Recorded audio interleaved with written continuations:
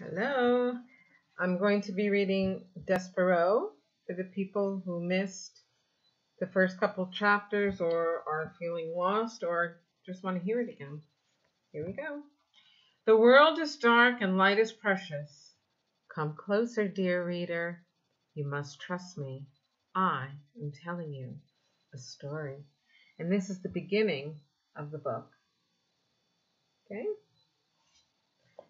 So, book the first. A mouse is born.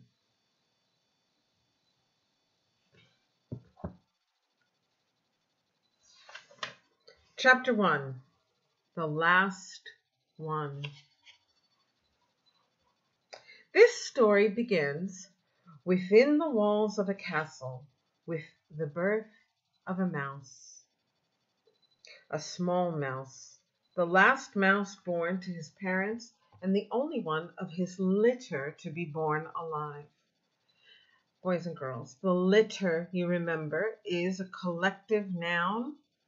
And it's when mice have babies, they have many babies at once, maybe 8, 10 at the same time.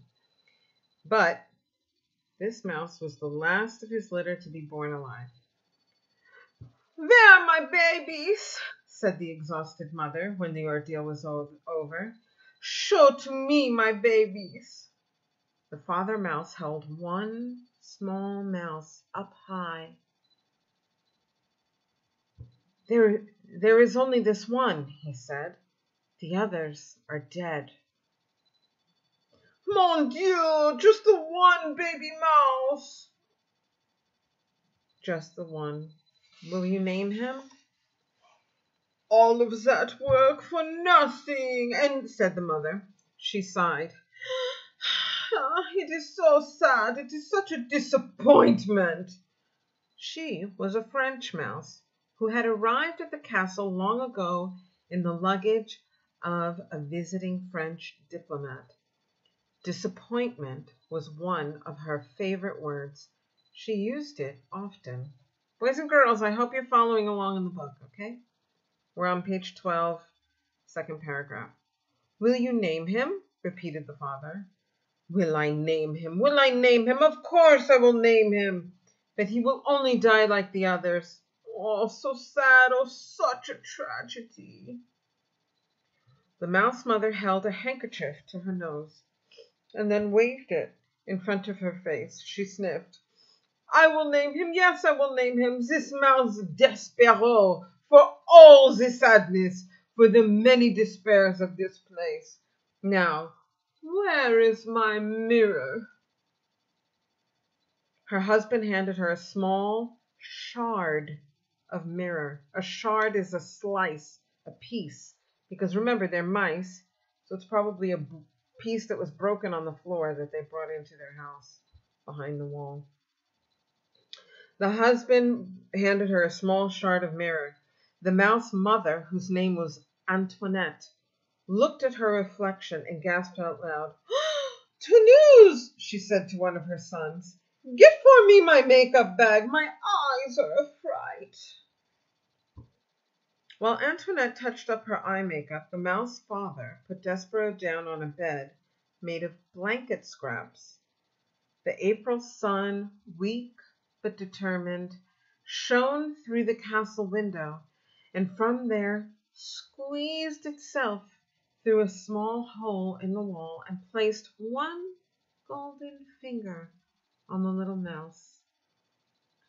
Boys and girls, the finger is a finger of light, not a real human finger, but the light. One sliver of light coming through the wall and touches him. The other older mice children gathered around to stare at Despereaux. "His ears are too big," said his sister Merlot. "Those are the biggest ears I've ever seen." "Look," said the brother named Furlough. "His eyes are open, Pa. His eyes are open. They shouldn't be open." It is true. Despereaux's eyes should not have been open. But they were. He was staring at the sun, reflecting off his mother's mirror. The light was shining onto the ceiling in an oval of brilliance, and he was smiling up at the sight.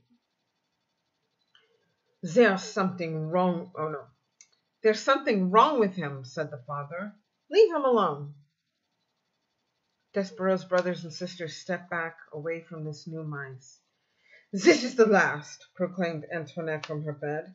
I will have no more mice babies. They are such a disappointment. They are hard on my beauty.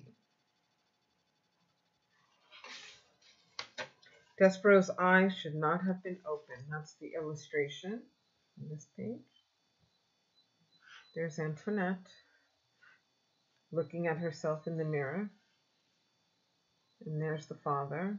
And there's Despereaux. And there's that's Furlough, the brother, or Toulouse. And there's little Despereaux in the middle. That's Despereaux. Okay. They ruined me for my looks. This is the last one. No more. The last one, said the father. And he'll be dead soon. He can't live.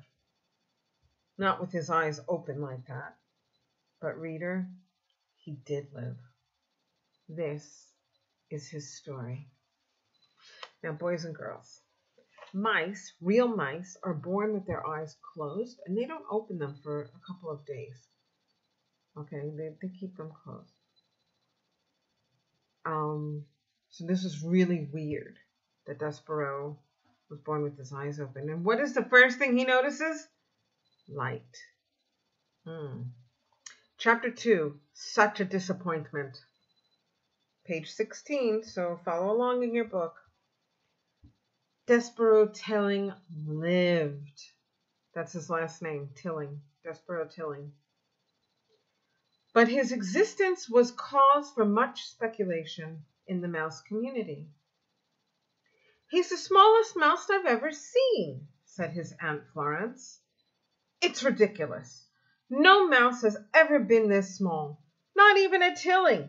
She looked at Despereaux through narrowed eyes, as if she expected him to disappear entirely. No mouse, she said again, ever. Despereaux, his tail wrapped around his feet, stared back at her. Those are some big ears he's got too, observed his Uncle Alfred. They look more like donkey ears, if you ask me. They are obscenely large ears, said Aunt Florence. Despereaux wiggled his ears. You know I can do that.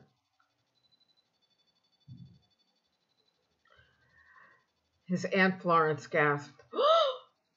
They say he was born with his eyes open, whispered Uncle Alfred. Despereaux stared hard at his uncle. Impossible, said Aunt Florence. No mouse, no matter how small or obscenely large-eared, is ever born with his eyes open. It simply isn't done. His pa, Lester, says he's not well, said Uncle Alfred. Despereaux sneezed. Achoo! He said nothing in defense of himself. How could he? Everything his aunt and uncle said was true. He was ridiculously small. His ears were obscenely large. He had been born with his eyes open, and he was sickly. He coughed and sneezed so often that he carried a handkerchief in one paw at all times. He ran temperatures. He fainted at loud noises. Oh. Most alarming of all, he showed no interest in the things a mouse should show interest in. He did not think constantly of food. He was not intent on tracking down every crumb. And while his larger, older siblings ate, Despereaux stood with his head cocked to one side, holding very still. Do you hear that sweet sound? He said. I hear the sound of cake crumbs falling out of people's mouths and hitting the floor, said his brother Toulouse. That's what I hear. No, said Despereaux. It's something else. It sounds like, honey. You might have big ears, said Toulouse, but they're not attached right to your brain. You don't hear honey. You smell honey when there's honey to smell, which there isn't. Son, barked Despereaux's father, snap to it. Get your head out of the clouds and hunt for crumbs. Please, said his mother, look for the crumbs. Eat them to make your mama happy. You are such a skinny mouth. You are a disappointment to your mama. Sorry, said Despereaux. He lowered his head and sniffed the castle floor. Sniffed. But, reader, he was not smelling. He was listening with his big ears to the sweet sound that no other mouse seemed to hear. Chapter 3. Once upon a time. Despereaux's siblings tried to educate him in the ways of being a mouse. His brother Furlough took him on a tour of the castle to demonstrate the art of scurrying. Move from side to side, instructed Furlough, scrabbling across the waxed castle floor. Look over your shoulder all the time. First to the right, then to the left. Don't stop for anything. But Despereaux wasn't listening to Furlough. He was staring at the light, pouring in through the stained glass windows of the castle. He stood on his hind legs and held his handkerchief over his heart and stared up to the brilliant light. Furlough, he said, what is that thing? What are all those colors? Are we in heaven? Cripes! Shouted Furlough from a far corner. Don't stand there in the middle of the floor talking about heaven. Move! You're a mouse, not a man. You've got to scurry. What? Said Despereaux, still staring at the light. But Furlough was gone. He had, like a good mouse, disappeared into a hole in the molding. That's at the bottom of the wall, you see. There's a hole there. Despereaux's sister Merlot took him into the castle library, where light came streaming in through tall, high windows and landed on the floor in bright yellow patches. Here, said Merlot, follow me, small brother, and I will instruct you on the fine points of how to nibble paper. Merlot scurried up the chair, and from there hopped onto the table, which there sat a huge open book. This way, small brother, she said, as she crawled onto the pages of the book, and Despereaux followed her from the chair to the table to the page. Now then, said Merlot, this glue here is tasty, and the paper edges are crunchy and yummy. Like so, she nibbled the edge of the page and then looked at Despereaux. You should look at the picture on the page there. It's very cute. You try, she said. First take a bite of some glue, then follow it with the crunch of the paper.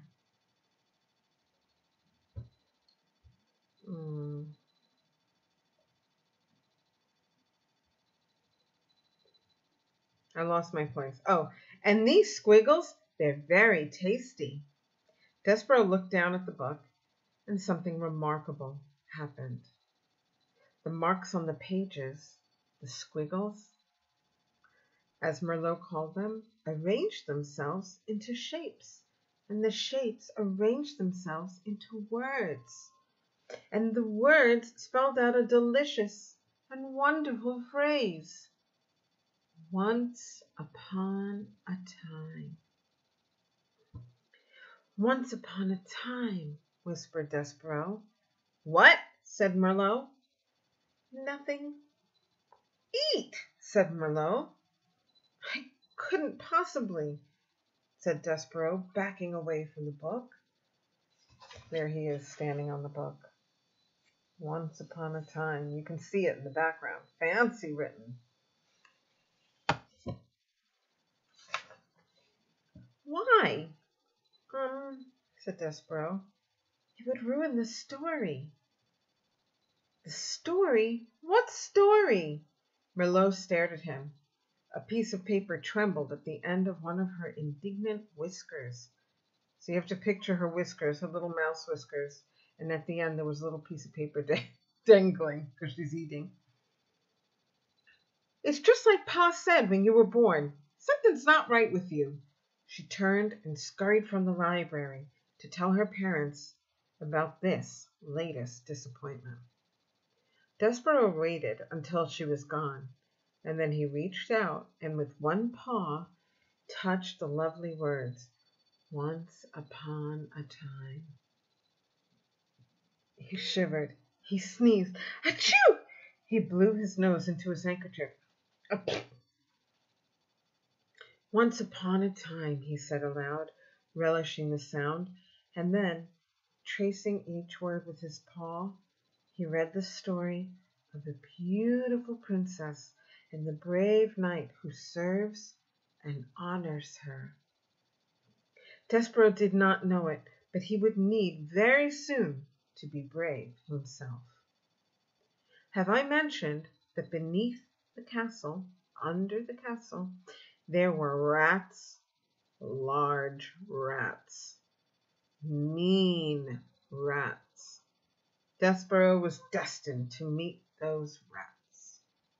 Reader, you must know that an interesting fate, sometimes involving rats, sometimes not, awaits almost everyone, mouse or man, who does not conform.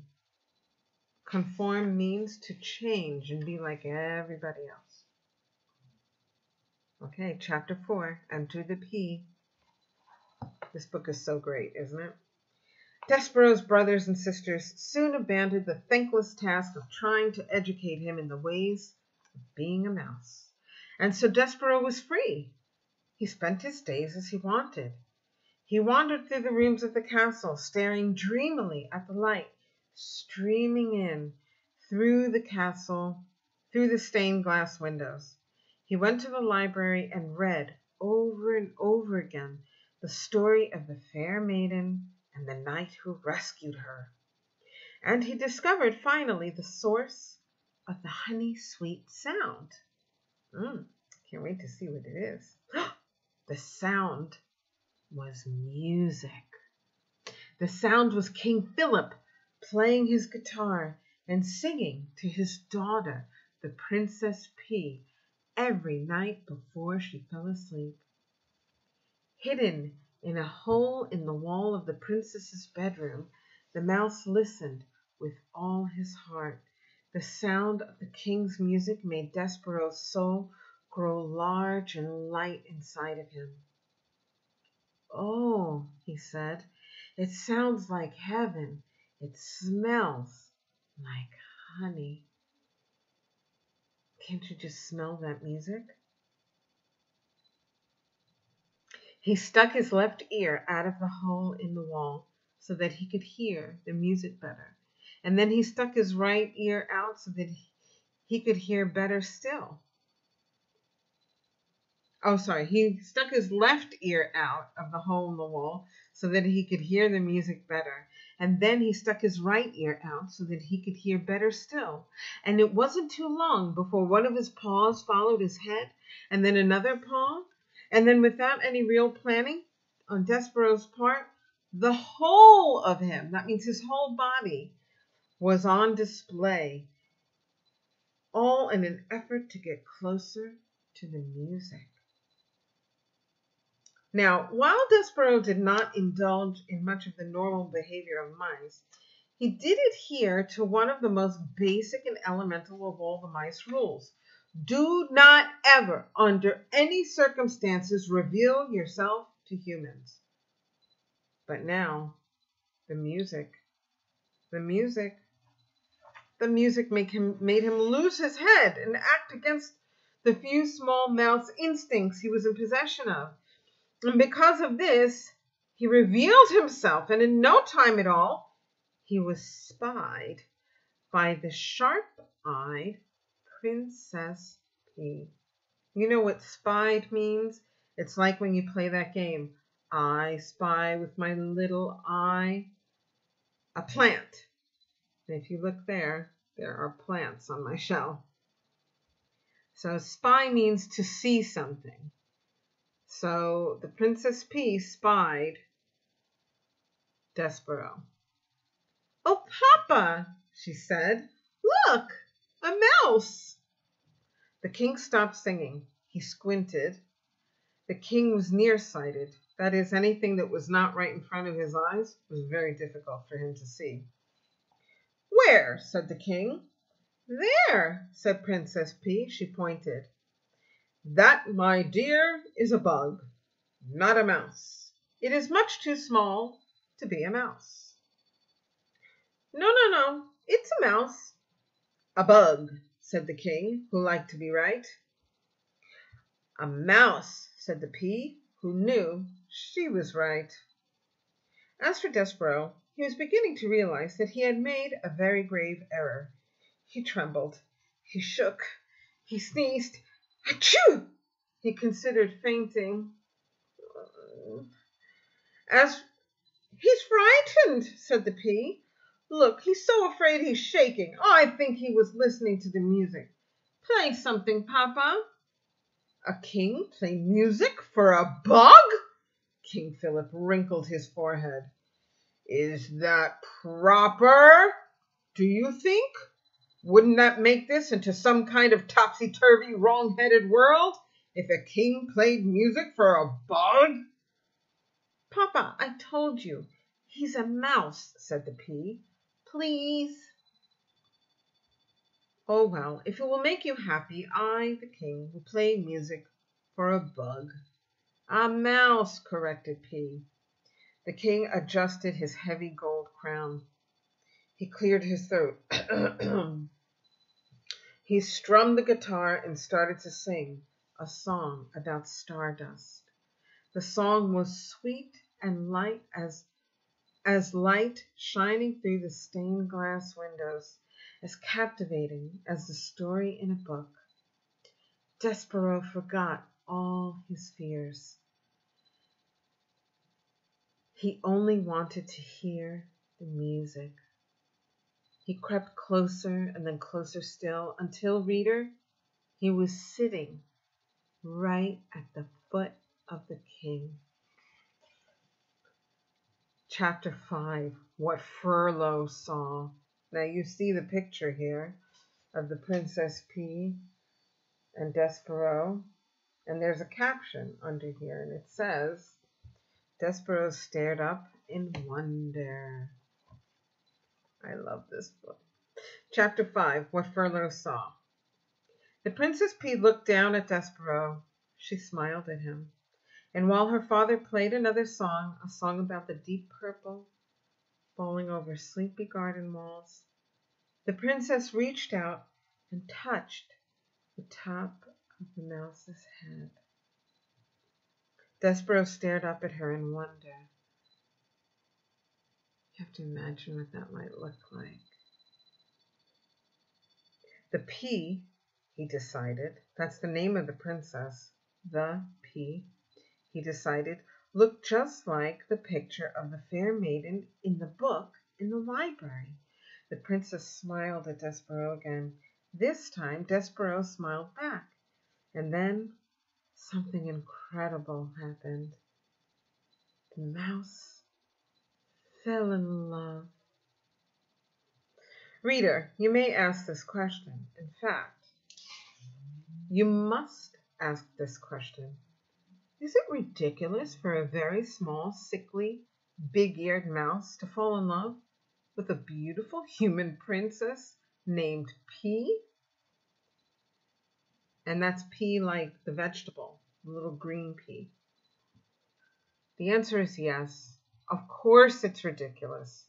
Love is ridiculous. But love is also wonderful and powerful, and Despereaux's love for the Princess P would prove in time to be all of these things: powerful, wonderful, and ridiculous.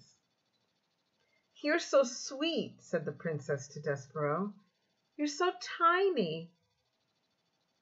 As Despereaux looked up at her adoringly, Furlough happened to scurry past the princess's room, moving his head from left to right, right to left, back and forth.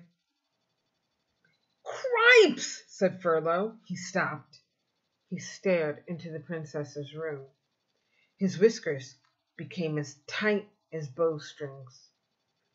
What Furlough saw was Despereaux Tilling sitting at the foot of the king. What Furlough saw was the princess touching the top of her brother's head. What Furlough saw... No, "Cripes!" shouted Furlough again. "Oh, Cripes! He's nuts! He's a goner!" That means he's dead. And executing a classic scurry, Furlough went off to tell his father, Lester Tilling, the terrible, unbelievable news of what he had just seen. Chapter 6. This Drum. He simply cannot be my son," Lester said. He clutched his whiskers with his front paws and shook his head from side to side in despair. "Of course he is your son," said Antoinette.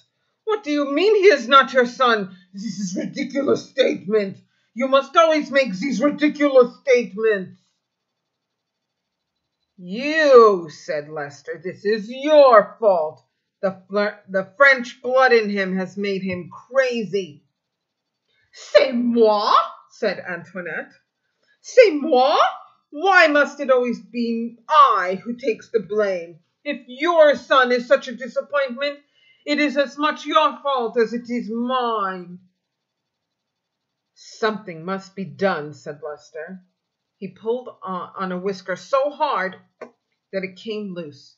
He waved the whisker over his head. He pointed it at his wife.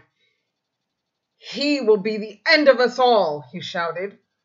Sitting at the foot of the human king? Unbelievable! Unthinkable! "Oh, so dramatique," said Antoinette. She held out one paw and studied her painted nails.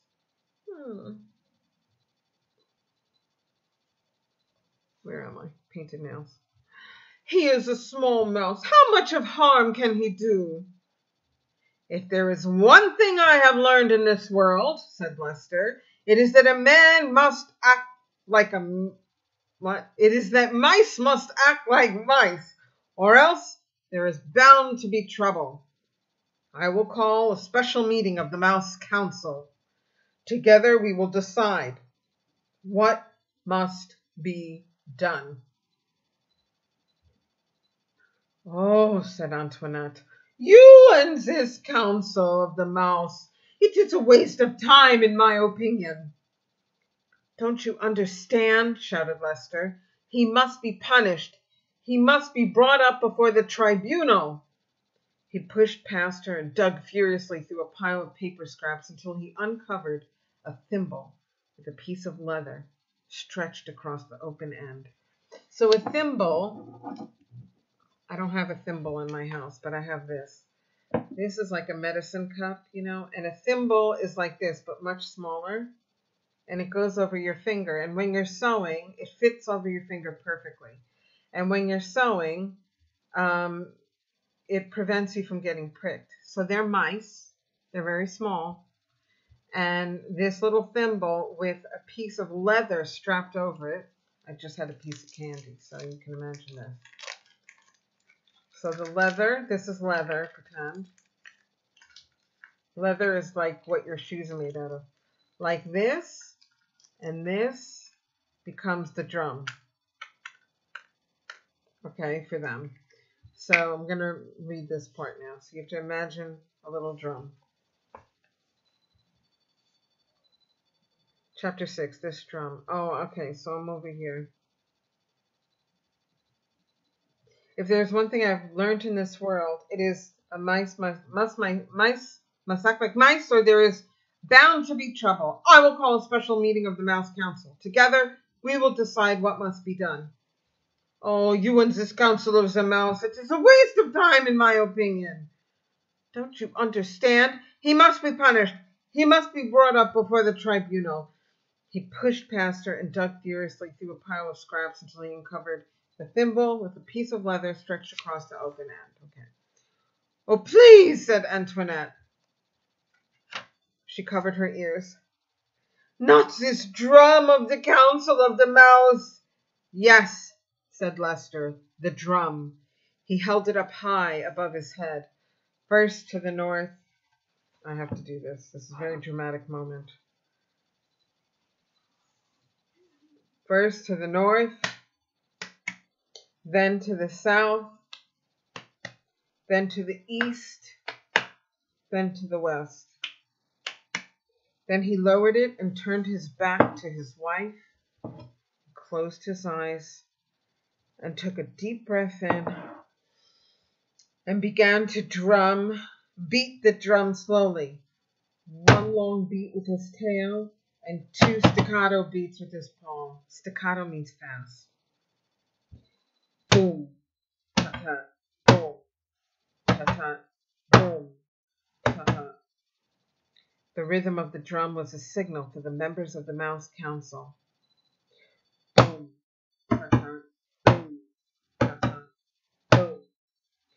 The beating of the drum let them know that an important decision would have to be made, one that affected the safety of the well-being of the entire mouse community. Boom, ta-ta, boom, boom.